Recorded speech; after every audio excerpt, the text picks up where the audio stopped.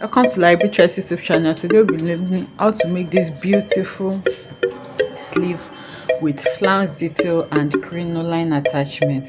It's very simple to make. This is what you will love to learn. Kindly stay tuned till the end of this video. Thank you. Welcome back to Library Choice YouTube channel. Today we'll be learning how to make a sleeve with flounce and crinoline. Okay, so this flounce will be carrying a crinoline, and it's a very beautiful and elegant sleeve, and it's simple to make. So I'll be using a doll face fabric, and I already added interface to this fabric just for stability because of my crinoline. So now, as you can see, I already have my lines ruled here. So I just did this randomly. I used 13 inches to rule each line. So each line is 13 inches in length, as you can see. So this is 26 from here to here, 26 inches, and then from here to here is also 26 inches, and I just made it in there. So if you have a perfect a small space to work with, you can easily fold it here like this into 2 and then into 4. So once you fold it and you open it, you have your lines visible for you like this. So quickly, let's continue with the tutorial. So the first, I have different flounce videos on the channel already, but I'll be using a new method for this, so that we'll see another method I use in making my flounce. The first thing for my radius, I'll be marking 1 inch round from this center point here. So I'll take my tape measure and then mark 1 inch round like this. Okay, so I've marked the 1 inch round, and then carefully I'm going to make them into a circle like this. I'm using a marker on my fabric because I want it to be visible. So if you are doing yours, you may want to use a pencil or a chalk. Okay, so I have that sewn round. Now the next thing is for you to decide how big you want your flounce to be in terms of length. Generally, when you have shorter flounce, it curves more. Okay, so like if you have a flounce of maybe 1 inch 2 inches length, it curves, it gives you a more curvy effect than having like 6 7 or 8 inches. So I normally advise, but because I'm working with a crinoline, remember I'll be putting a crinoline inside this, so I have to work with my, this is about 2 inches crinoline, so it means I cannot work with 2 inches, so I can work with either 2.5 or 3 inches, so that by the time I turn it out, remember I'll be turning this out, by the time I turn it out maybe with 1/2 inches, I'll have 2.5 inches, and then I'm still going to sew it on top with 1/2 inches, so I'll be left with 2 inches. So now I'll be working basically with 3 inches. So I'll pick one quadrant, any one you want of my 4 quadrants now. Then on this one now, remember I have like an arc here, I'm just going to take like half of it, or you can just measure like 0.5 from the beginning. So if you measure 0.5, you have something like this. I'm going to mark it, and then I'll move to the second quadrant. On the second quadrant, I'll divide this into half. I'm just going to eyeball it, and then I have something like this as my half. So now on the second quadrant, I'll take my flounce length measurement, which in my case is 3 inches. So now I'm going to measure the 3 inches. I want to make sure that it's in the middle, and then this is 3 inches here, and then now from there I'll start measuring my 3 inches round. Okay, so I'm already making my 3 inches mark, but I want to join this first marking so that we won't be overwhelmed and we will easily get it. So now basically, remember the first thing I did was to come into this first quadrant, and I measured 1/2 inch, which is what I have here, and then I went on the second quadrant, and then I divided it by 2, and then measure my actual length, which is 3 inches. So now basically the next thing I'm doing is just to connect from this my 1/2 inch from one quadrant to the 3 inches length from the next quadrant. Okay, so to do this, you just need to use your free hand to eyeball it, or if you have a curve that can just do that for you. If you are somebody like me that doesn't really like to use free hand too much, so if you have a curve that can just manage and do this, it can't be, it doesn't have to be really perfect. So let's say I'm just using this curve and then I have something like this already. So I'm just going to continue now with, remember my 3 inches measurement starts here. I'm going to continue joining it to my 3 inches like this. As you can see, not so full curve, so you can just blend it a bit here. Okay, so now I just thought to show us that because I don't want to make too many points so that we'll not get confused. So from there now I'll continue with marking my 3 inches round. Okay, so now I'm continuing my 3 inches like this, and then I'll continue marking it from my center. Okay, now so now I start and then I continue my 3 inches marking like this. You can see 3 inches, 3 inches, 3 inches. So when I get to this quadrant that I started my measurement from, I'll maintain the 3 inches. You can see from here 3 inches, from here 3 inches, from here 3 inches. Once I get to this curve that I did, I'll continue my 3 inches from, not from this first curve, but from the new curve that I have here. Now this new curve, from there I'll continue my 3 inches, and then I'll mark it 3 inches, continue like that, and then it will continue to this next curve, not this one now.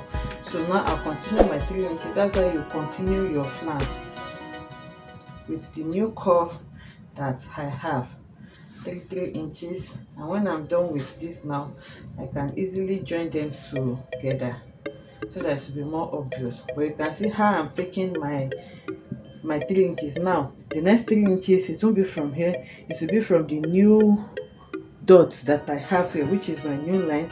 Then I'll continue taking 3 inches from that part like this.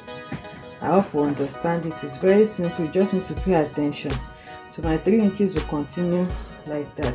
So now the space that you're working with depends on how long you want your flounce to be. For this flounce, because I'll be having a lot of circles, I will need as much as possible.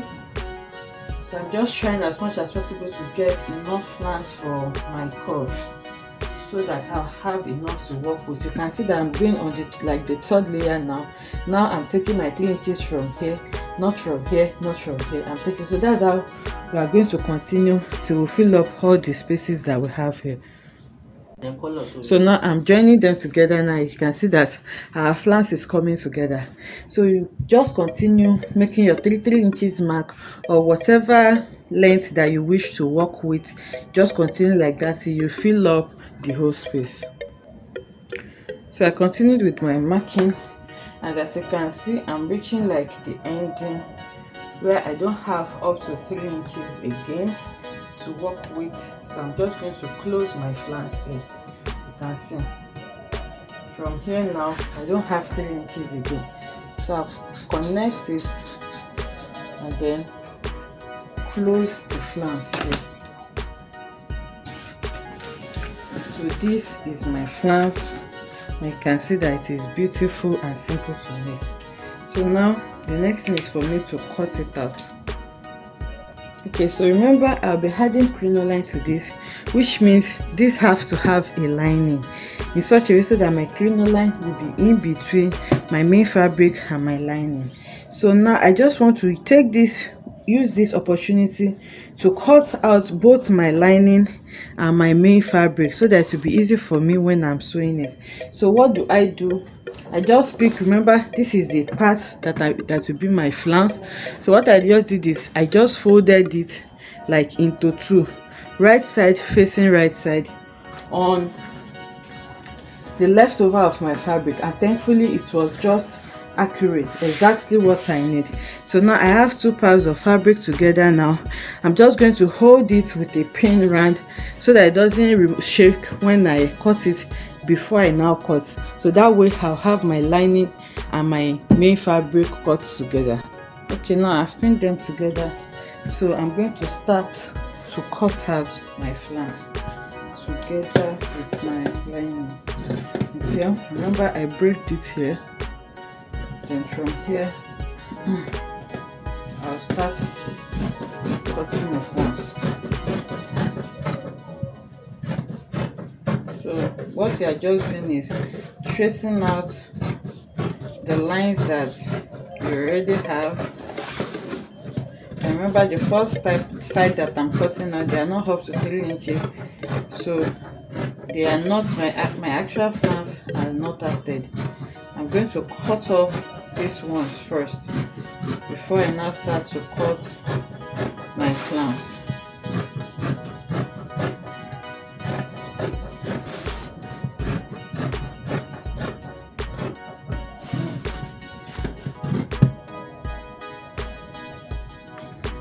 So now I've gotten to that point where I might start. Now I've cut it off. So these are the leftover and these are my actual flounce. So now from here I'll start cutting, following the spiral lines that I have till I cut till the end. You can see what I'm cutting now are actual 3 inches, and I've already held it with a pin so that I will have my lining and my main fabric backing each other, right side to right side. So now I'm cutting out my actual flounce, and then I'll continue cutting it till I get to the head point here. Okay, so I'm getting to the end point now, and then I'm just going to continue cutting it.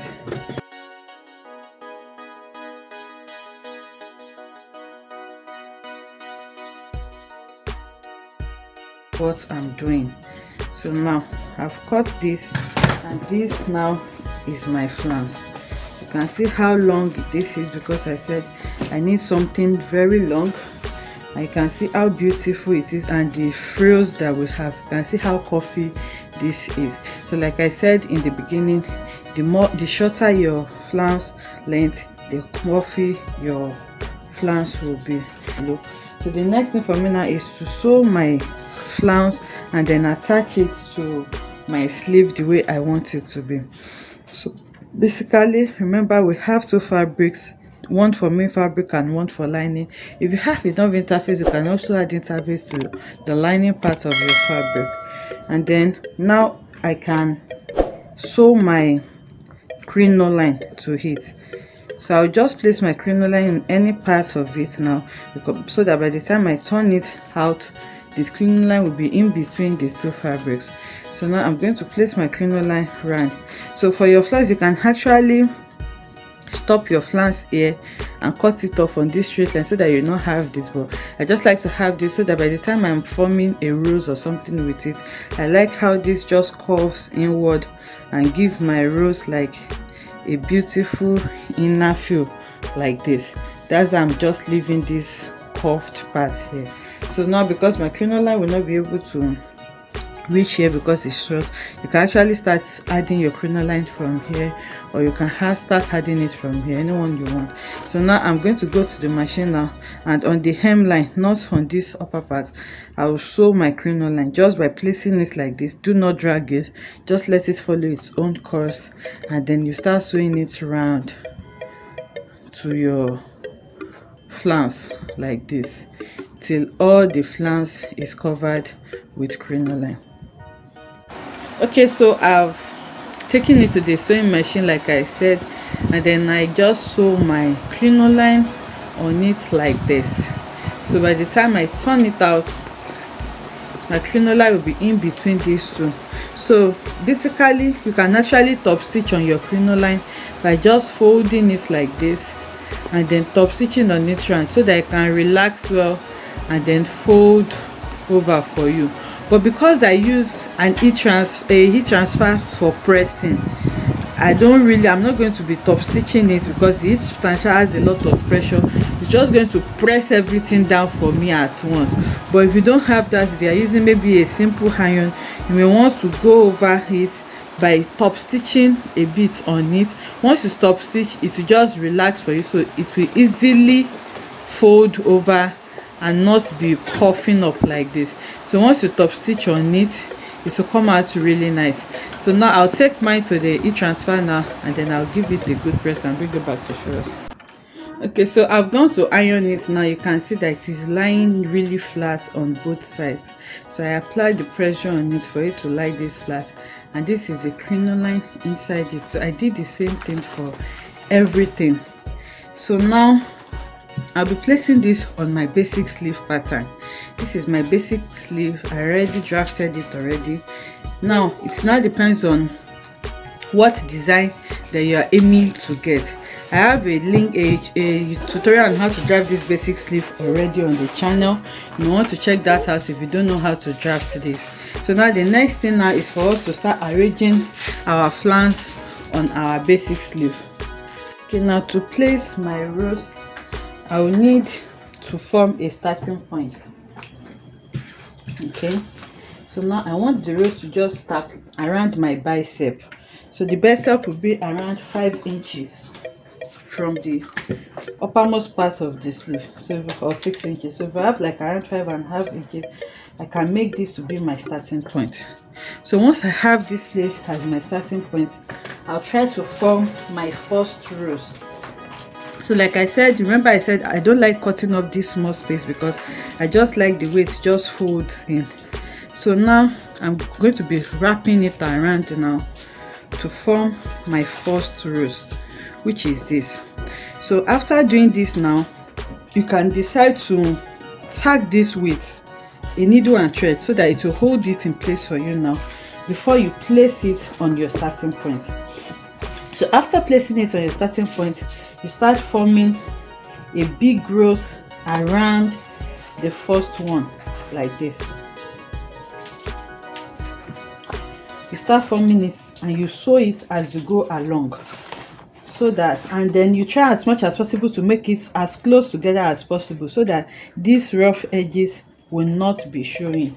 But before you start sewing it, it's advisable for you to just take this to a serger so that you serge it, it will be neat, and then it will hold it together for you so that it will be easier to work with. Now to form my spiral, to make it easy for me, I don't just want to start working without a guide. So now, since I know this is my starting point and I'm forming a big rows, I can easily from my starting point, after placing it here, I'll just create like a spiral flounce that is close to each other. So now I'm just drawing a circle, a spiral to guide me on how I'm going to place my spirals. So it depends on the amount of flounce that you have to make it as close together as possible. And another thing you can do is to gather or pleat your flounce as you go. That is if you have enough, so that it will even become more weighty for you. So now you can see I'm drafting like a spiral like this round.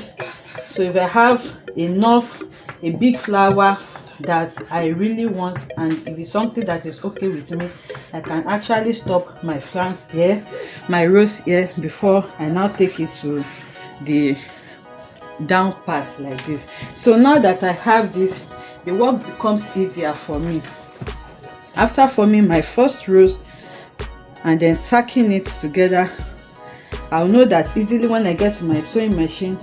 The next one I'll be sewing, let me bring it so that we can see. The next one I'll be sewing, I'll just be sewing it following these spirals that I made. I'll just be following it like this, and then I'll be sewing it as I go. Okay, so now I want to start sewing it. So I've shown you one method of tacking your rows before you start it. So if you are using a tacking method for your flounce, it will be easy for you to use this method to be tacking it. But if you be sewing it with a sewing machine, it may be a bit difficult for you to use your machine to trace it around.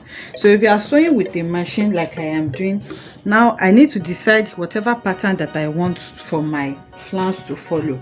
So now I have this pattern already, this spiral, then if it gets to here, to this place, I'm going to take it up and then down like this. So if you have your pattern ready, you just need to cut it, so that you just need to draw out your pattern, so that for me now I can easily start it from here, and then I'll just split a bit as long as I go. So now I'm starting here, and then you can see that I'm just adding small pleats to it.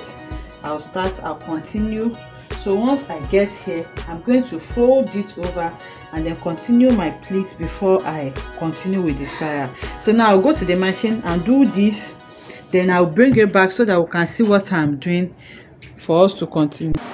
Okay, so now I've started sewing it like I said. So I started from here, and then I kept on adding pleats to it like this, and then when I got to this hemline, I just turned it and then continue adding my pleats, and then I will now go over to start sewing my spiral. I just stopped to show us.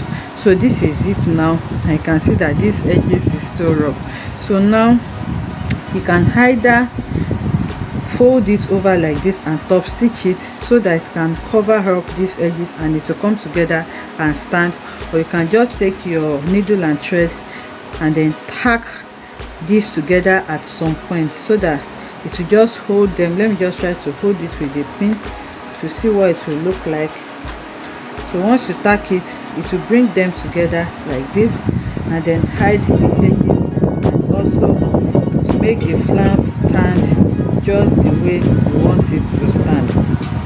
Okay, so you can see what I am doing now. And then so you can see what this is looking like now.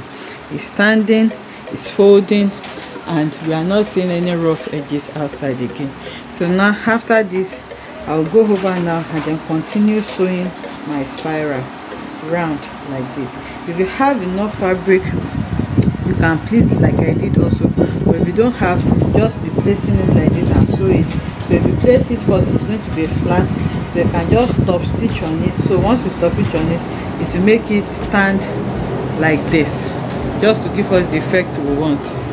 Okay, so now you can see I've started filling it, and then I just thought to show us before I finish filling everything completely. So I've done like 3 layers of flounces here now, and then I'm going to continue like this till I get to the final, and then I'll place my rows in between it, and you can see how lovely this is turning out. It's very beautiful. And then this is the one that just comes down like this. You can see how lovely and beautiful this is. So it depends on how big you want your flounce to be. So you work with whatever pattern. Like I said, remember before I started this, I drew out the pattern that I'm going for. So you can go for whichever pattern that you want, and then you follow it like that. So I'm going to go over to the machine now to completely close this so that we can close our sleeve and see what it looks like. Okay, now so all the roses are filled now, as you can see, and you can see how beautiful this is looking. So you can also add interface, maybe hair stay, so that it won't be too stiff to the sleeve part, the main basic sleeve, because of all this work that you're going to be doing on it, so that it can strengthen it a bit. And then now the next thing I'm going to do is just to take this together now and then shape the side of the sleeve so that we can see what this flounce will look like on the mannequin. So the fullness of this depends on what you are aiming for and the amount of fabric you have to work with. But all in all, the method that we use is very fabric,